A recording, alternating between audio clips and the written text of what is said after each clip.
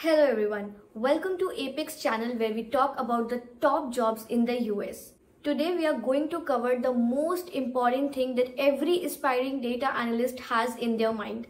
Salary. This video will be a complete guide to understand the salary of data analysts across different career stages, companies, cities, and much more. So let's get started. We will keep bringing more such content for top jobs in US, so do not forget to hit the subscribe button and also hit the bell icon for quicker updates. So now let's talk about the average salaries first. The average salary of an entry-level data analyst is $78,000. Yes, $78,000. Generally, across various entry-level positions, the salary ranges from $48,000 to $100,000. But the average is $78,000. Let's talk about how it will vary with experience. In the first 3 years of your career, you can expect to earn up to $100,000. From 3 to 6 years of experience, you can earn up to $200,000. Generally, most people upgrade their career to data science, data architecture, product manager, or software engineering after 6 years of experience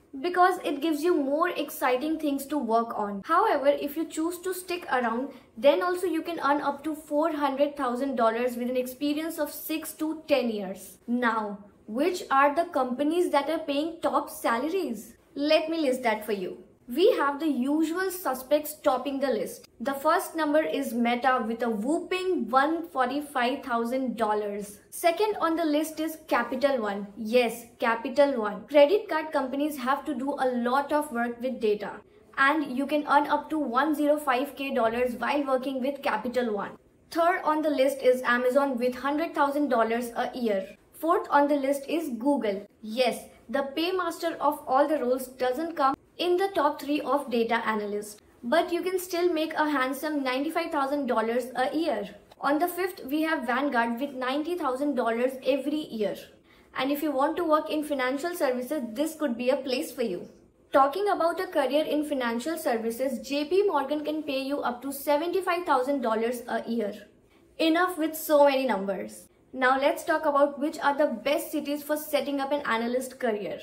Top cities to start your data analyst career is Charlotte and New York. Now, if you're wondering why these are the best cities, one of the reasons is high concentration of banking and financial services companies in the cities. The second set of cities that are good to start a data analyst career is Washington and Austin. And here it is more diverse set of companies like consulting, retailers and more. The third set of cities to start a data analyst career is Atlanta and Houston, which is majorly across servicing and manufacturing companies. Now, if you're wondering why we don't have San Francisco in the list, it is because the most of the highest salaries here are paid to software engineers and AI engineers. And if you want us to cover that, then do let us know in the comment box and we will pick this up in our next video. So all in, becoming an analyst is a great start to your career and you should seriously consider becoming one. We have some interesting tools for you to make a good LinkedIn profile for an analyst job so that you can ace your way through the shortlisting process.